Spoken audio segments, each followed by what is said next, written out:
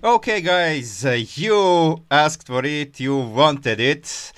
So after this video 4 days ago, it was a lot of critique, mostly negative on Reddit, also discussion on Twitch. So we came to some very constructive conclusions, and I also get some pretty good new ideas. So for Raynor instead of Raven that I originally suggested, I think okay. Some people suggested me cheaper mule, not cheaper, sorry, double mules back as it was at the start. I think instead, because it was removed, it's kind of lame now to bring it back. And I think it would actually maybe even be too OP to bring the cheaper scans, so scans to cost 25 mineral, that would help against certain mutators, or on maps like Mall Warfare if you get composition with like the Templars to be able to scan more without damaging economy too much. And instead of Raven, to get Spectre, because Spectre was in the Wing of Liberty campaign as part of the Tosh's units, we don't have Tosh as a commander here, like in Nexus Co-op, so Raynor could be use of Spectres. Kerrigan. So for Kerrigan, one thing. Kerrigan's army is kinda pretty weak and requires her to back her army up, but Hero is very strong. Hero is definitely very strong in pretty much all prestiges. Okay, for P0, P1, it kinda sucks a little bit against air, but you have immobilization wave. So, one thing for Kerrigan that we kinda agreed on my stream is that she needs to get out at 3-minute mark and not at 4-minute mark, because if you compare other heroes that come out at 4 minutes, Zagara can have banelings. If you look at like Rifts to Korhal, which is the map where enemy attack comes the earliest, and also Void Rifts, which is very early hitting mutator, Zagara can have banelings and also fast morphing Zerglings. Then we have Alarak, who has structural overcharge. We have Nova. He can build railgun turrets, which are pretty good, and they can be repaired, and or also for marines with defensive drone. Phoenix can rush out Kaldalis. Okay, then we have Zeratul, that's even without mastery, if you need 800 minerals, you can still have a Legion in time. Statman can build spines, so can Kerrigan, but Statman spines don't have to be built in creep, and also structure more freight makes them build very fast. They can be repaired, and then later, if they survive the first the encounter, of course, you can send them to uproot them and just send them to clear the rocks, so they are much more useful. While Kerrigan just has shitty Zerglings, which take longer time to build, and spines that are not so reliable as Statmans, and Statman can also even have banelings. So yeah, that's for it. For Artanis, I would still stick with making Archon a little bit more unique and have the Plasma Blast ability, because, and of course the 50% more energy pool, because he is made, Archon is made of plasma, so Plasma Blast would fit him, maybe not with bonus damage against massive, but some ranged ability with energy cost would be good to make Archon more unique and have an additional ability, not just the same which High Templars have, and also to add Artanis as a hero, maybe, because units, if I think of balance, I don't know how would balance units, like, and lack of self-repair also tags Artanis, so make Artanis like hero, not strong as like Super Gary or Kerrigan or even the Haka, but rather supporting hero like P0 Zagara, like let's say 200 health, 200 HP with Astral Wind every like 20 or maybe 30 seconds to heal 100 shields and shields and HP, and also some damage, of course, dealing for early game to be easier for Artanis. So I think that could be actually good Artanis to get here, and they also get out at 3-minute mark. For Swan, some people suggested that Swan gets planetary. Absolutely not, because because it fits lore. If it's Swan's lore, it can also fit Han and Horner. I don't see why not. And Swan already has very strong turrets that are salvageable. I have a Hercules for mobility, multi-build. So Swan has turrets. His army is a little bit too takes long time to get up, but for that I would actually, I will be talking about masteries, but that is I was playing, sorry, I need to go to replace and go back because I was Nexus Corps. Now I have Nexus Corps masteries. Okay, sorry guys. Okay, we are back here. So, yeah, I agree with one guy that he said that Immortality Protocol is too situational, and that instead I would actually make to choose between Structure Health as it is and Immortality Protocol. That's 1 point per 1% per point. That will be maximum 30% increase health. I think that could be pretty good for Swan to have even a bulkier army. Even stronger, not bulkier in terms of size, because if you go towards, they are already bulky enough. Okay, and I think Swan is actually good. Not needed any. Swan is pretty good all-around commander with both anti-ground, anti-air. Like, doesn't need anything. Okay. Zagara. Okay. Somebody said that Apex Predator is too strong. I don't know. I think it's fair. I don't have idea how to change Zagara. I think Zagara is overall good commander that doesn't require some changing. P0 is probably not so much viable because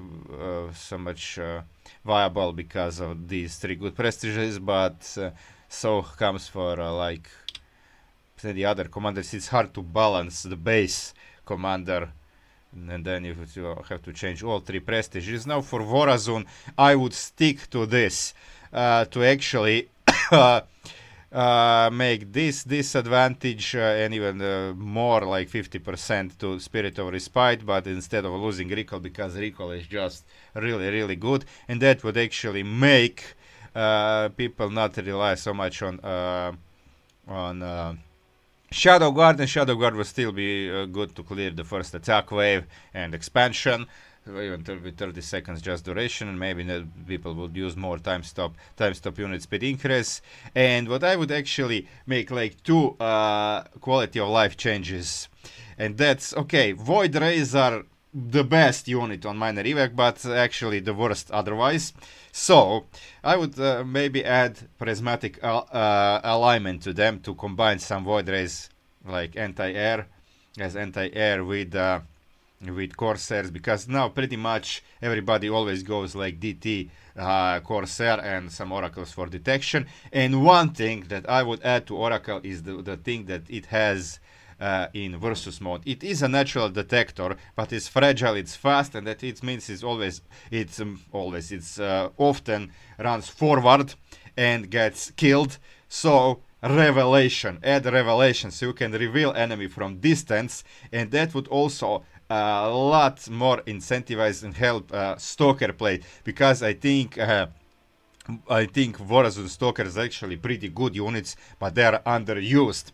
Okay, so that I think would be pretty good to actually have the revelation ability, in addition to them being natural detectors. I mean, even Amon's, that's not just Vorazun, but Amon's oracles are also natural detectors. Let it be, but also give them revelation.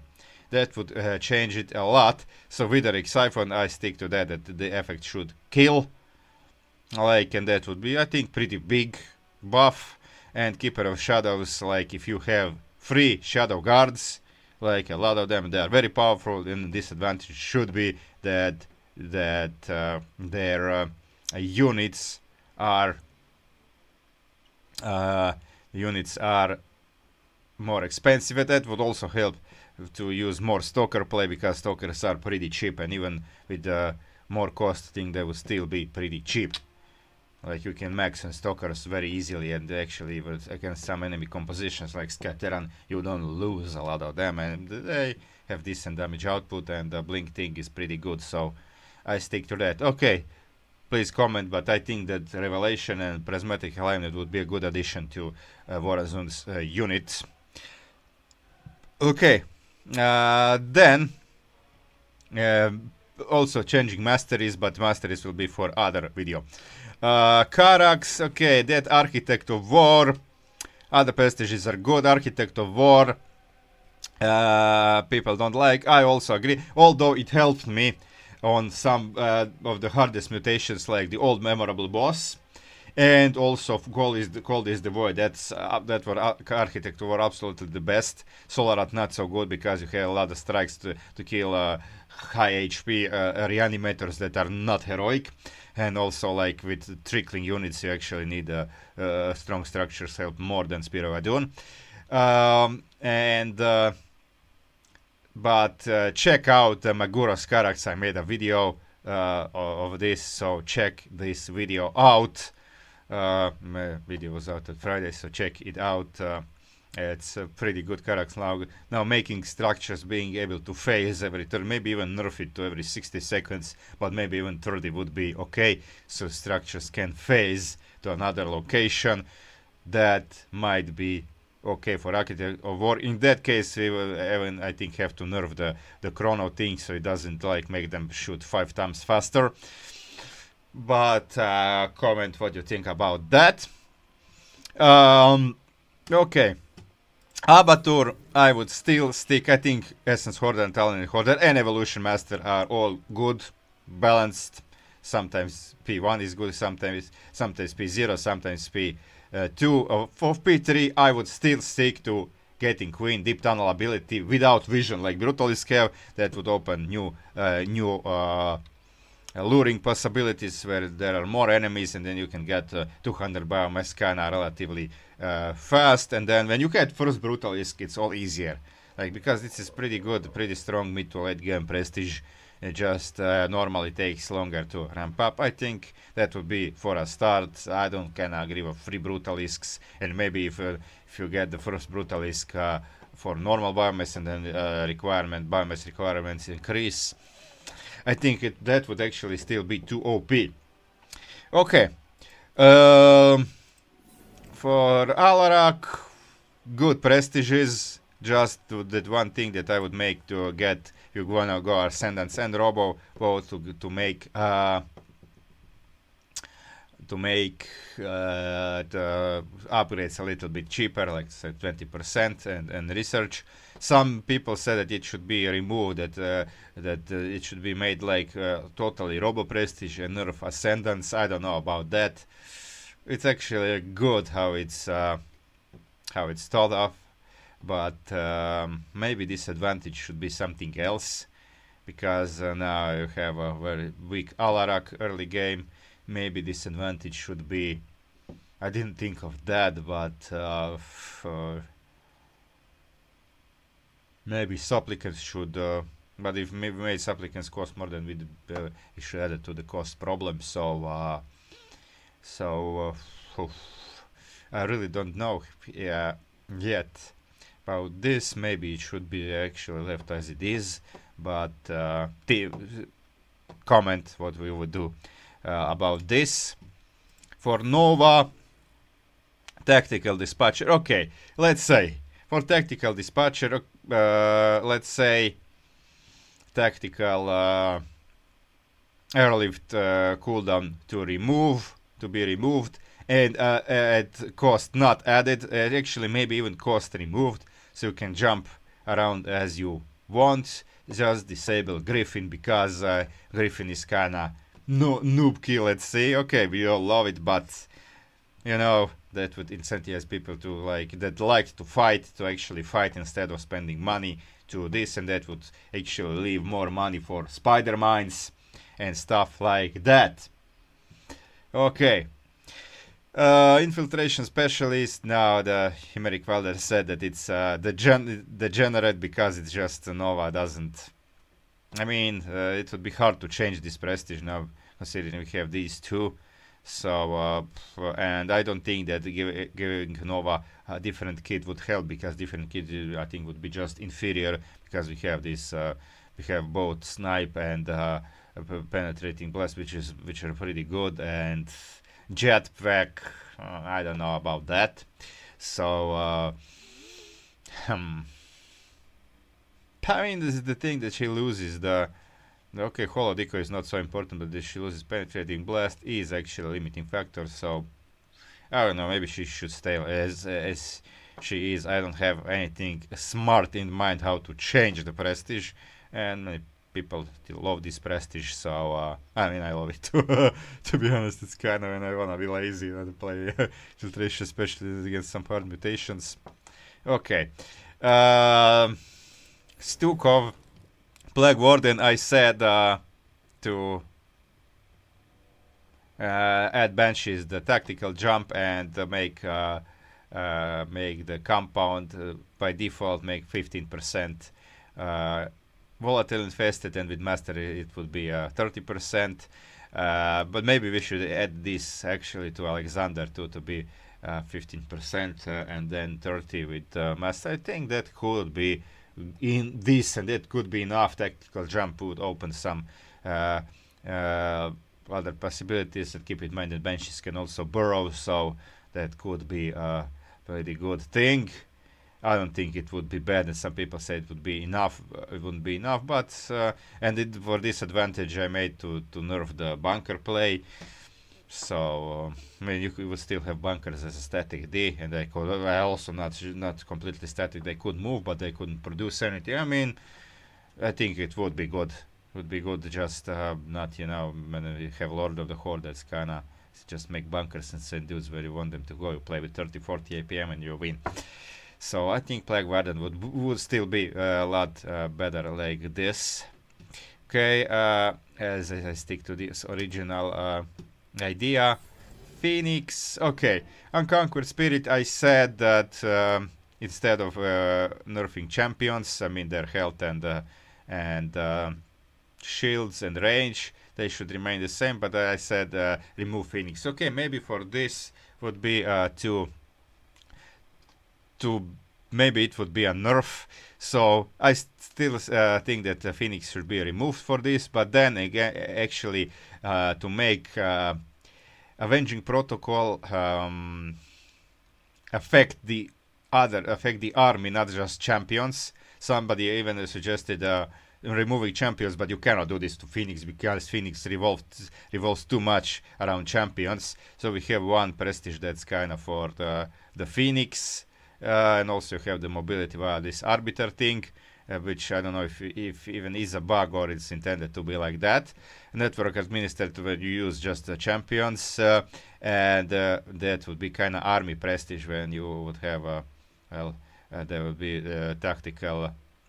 Not tactical data, Avenging Protocol would then be a lot better, but at cost of not having Phoenix. I think it's fair.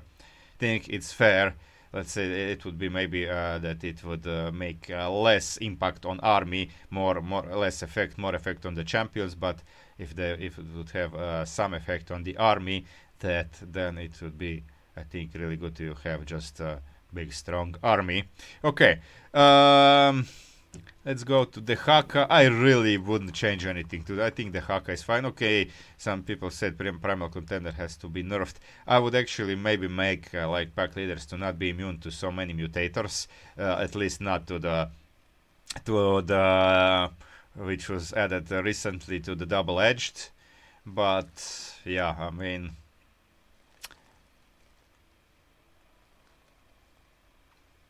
I don't know, I think the Haka is fine. You still need skill, you need to know what to eat, you need to know when to use abilities. Yeah, it is kind of good speedrunning commander, but let it stay this way. And so I would be sorry if the Haka would be nerfed actually.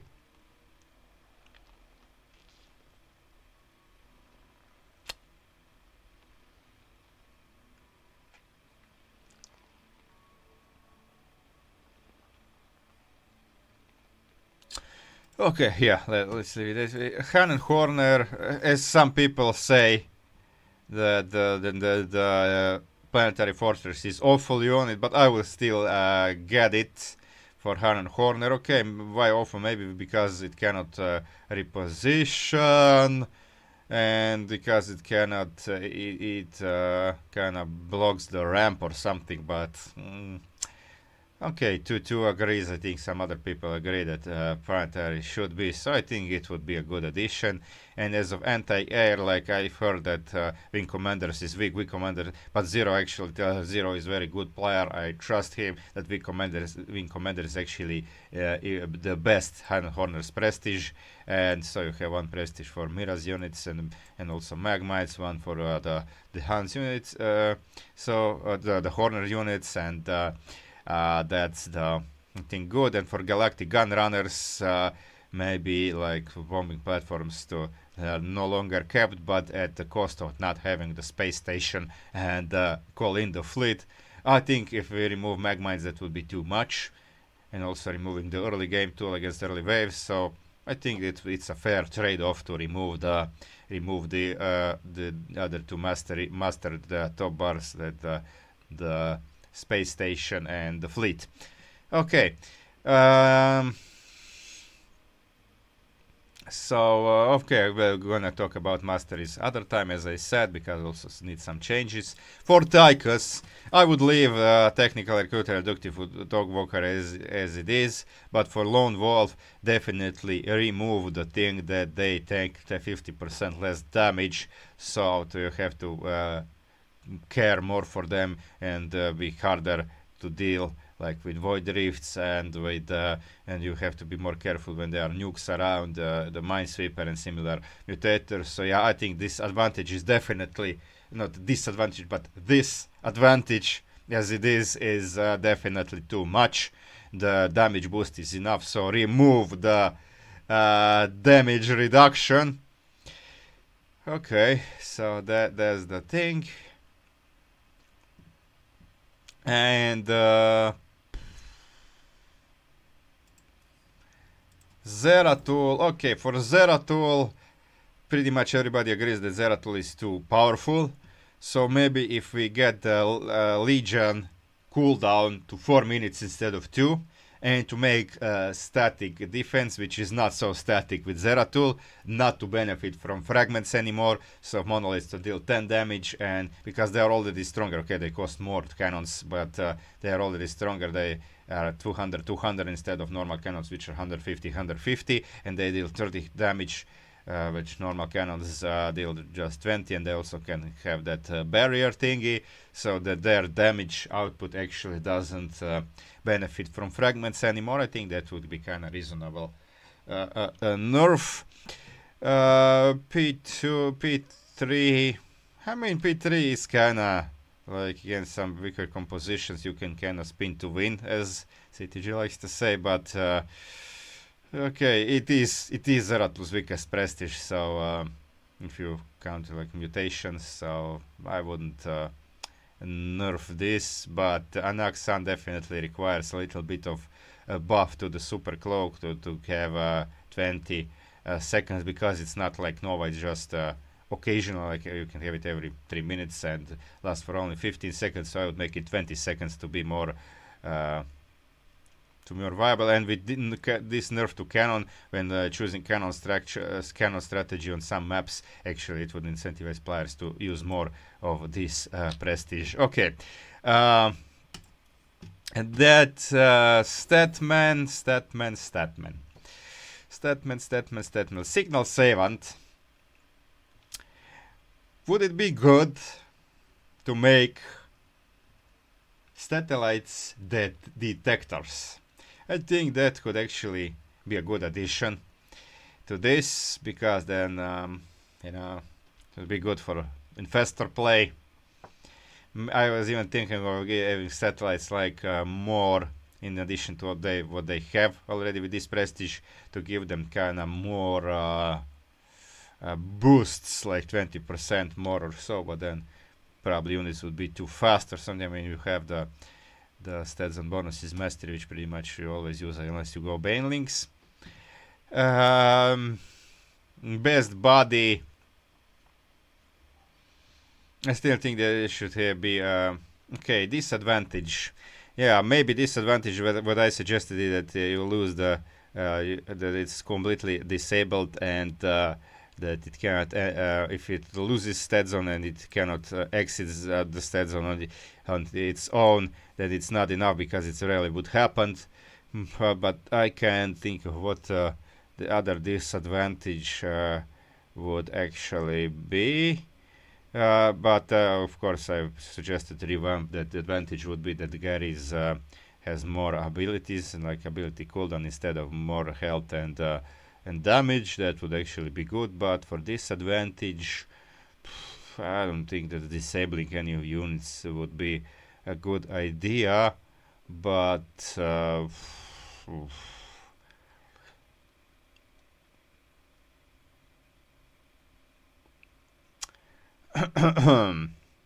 but definitely make it totally disabled outside of stat zone, but maybe add some other disadvantage that I currently can't think of, like this is all Baron is I think good, but maybe a little bit more thoughts needed about this best body, how to make this better, to be more trade off,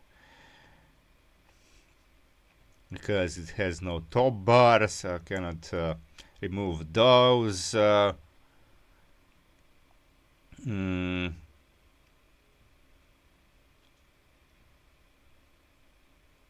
Maybe actually to remove Gary Zone. Yeah, to remove Gary Zone. And that and the other ability cooldown to have to be more used. That could be that might be okay-ish. So kind of limited overall map presence, but have better support for your army.